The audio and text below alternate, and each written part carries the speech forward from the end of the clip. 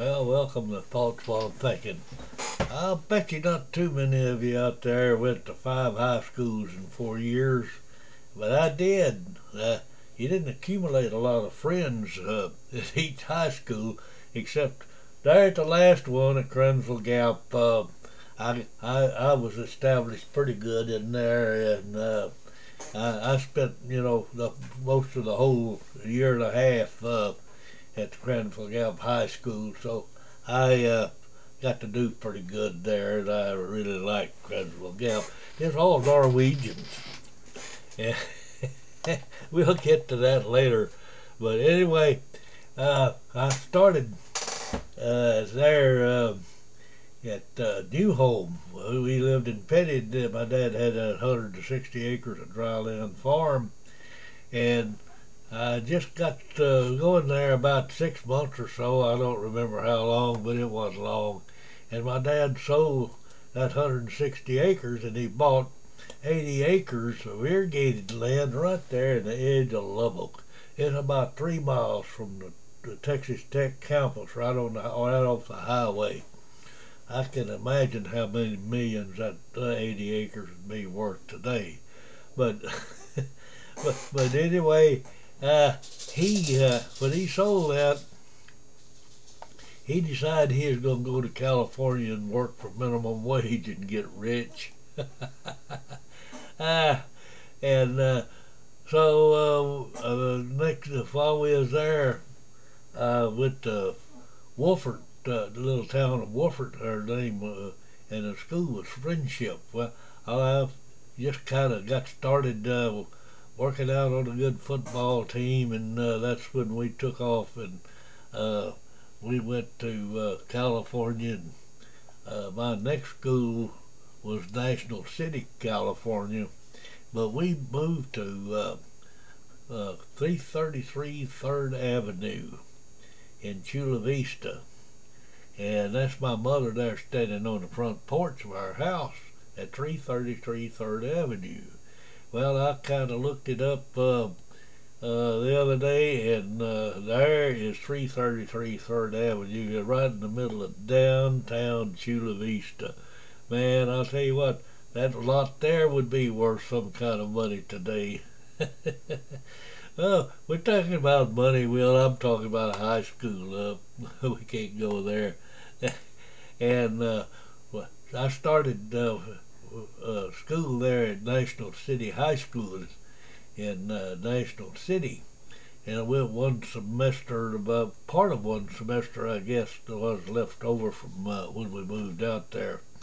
And so I wasn't too enthused about it. National City was a big high school, and I was used to those little bitty high schools with maybe 400 or 500 people in the whole high school. Well, like New Home, maybe they did lucky to have 50. And so anyway, I wasn't too happy with a National City School because it's too big and too scary for this old country boy. And there's my mom and her next door neighbor chewing the fat out in their front yard there at 3330 333 3rd Avenue in Chula Vista. And that's me and my dad. We were standing there beside the house when that picture was made. I looks like I was wearing my pants pretty high. There's a high culture out there, I guess, teaching me how to dress better. I don't know. But anyway, there, right here is 333 3rd Avenue, and our house, we could see across the bay there and into the Pacific Ocean. And my dad worked out there on here at the Carolina Islands at the Naval Yards, and I don't know really what he did, but he said he just cleaned spark plugs all day, and he wasn't real happy about his little job there, being the free enterprise kind of guy that he had always been. But anyway, I had one of those Eagle motor scooters, Cushman Eagles, and it run about 40 or 50 miles an hour. And went all over. I went from Tijuana all the way to the other side of National City, and up to La Jolla and all those places on that thing, and it just come. And I, you know, you wouldn't turn your 14, 12, 13, 13-year-old kid off on something like that back then. But I was driving a tractor when I was 6, so that wasn't no big deal to me, and running up and down the road on that little motorcycle there. And there is, we was down on the beach there at where we went grunion hunting. And I don't know whether you know what grunions are, but they're little old fish about the size of a pencil, and they wash up in their mating season, and they stand on their tail. One wave washes them in, they stand on their tail, and they lay their eggs or whatever, and then on the next wave they're washed back out to sea. So what one of the big sports was at that season, and I really had fun on this, was grunion hunting. I thought it was kind of like snipe hunting when they told me we was gonna go grunion hunting. You know, I'd been bit by snipe hunting when I was pretty young, but anyway, it was a lot of fun running up and down that beach, grabbing up those little grunions and throwing them in a bucket while between the waves washing in and out. And then we had built a big old campfire out there on the beach, and we cooked those grunions, and we ate those grunions. We just hunted, and I don't know how they cooked them, but I was dragging up old washed up stumps and stuff that's there on the beach to build that bonfire off that they was cooking them things with. And I got me a job harvesting flower seeds, and I was going to earn more money than my dad harvesting those flower seeds. I think they're going to pay me like a quarter an hour or something. I don't remember what it was, but it wasn't all that much.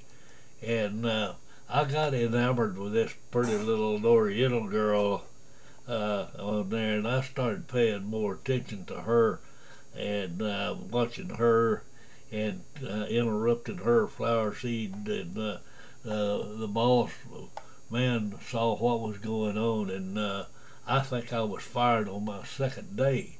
Well, it wasn't the firing that really got to me. It was the fact that I had to go home and tell my dad I got fired. That's the only time in my life I got fired, and I was so ashamed. But anyway, I had to tell my dad, and the Chula Vista High School purchased a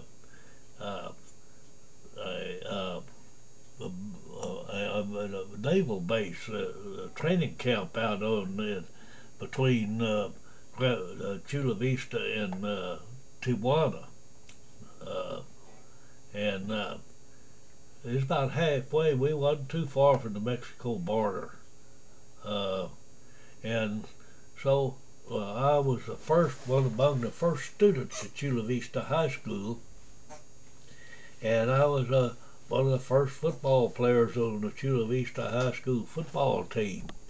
And so I had a lot of firsts there at Chula Vista, particularly in high school. We were the fighting Spartans, Chula Vista Spartans. And anyway, we moved.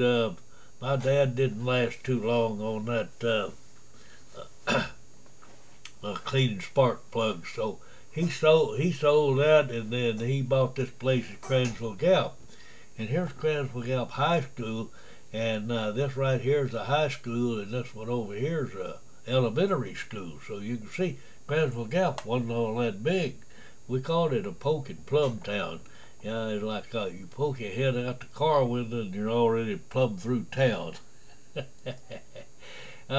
But anyway, we made that football team, and I was a pretty good football player, I guess, back then. And I had a lot of fun playing the football. We were the district champs that year, and we uh, were in the Norwegian community where about half of the parents of those students, their dads and moms still spoke Norwegian, and they they said I talk like a Yankee. If you can imagine me talking like a Yankee, but I just moved to California, so I was a big city stud talking like a Yankee there, and but I did pretty good. I was really quick back then, and I could on defensive guard play right over the center. And about 3 or 4 times in a game, I could grab that ball between the time he snapped it and before he got it up into the quarterback's hands. So I stole the ball a whole lot in those games, and I guess I did well enough that I got a football and an art scholarship into Clifton Junior College, total scholarship, all everything paid, and I I just went on into that. But also we had all of us guys that played football. We played basketball too, and I wasn't too great at basketball. I still tried to tackle everybody instead of passing the ball. But anyway, we didn't do we wasn't all that great at basketball, but we did pretty good. I didn't get to play a whole lot because I fell out, and we was a classmate in the yearbook. They had me nailed and then nailed down here as sweethearts, and we did get along real well. We just had a lot of fun together. And there we are. We were standing from the school, and we were good buddies, but we weren't the sweethearts, but everybody called us sweethearts because we was buddies.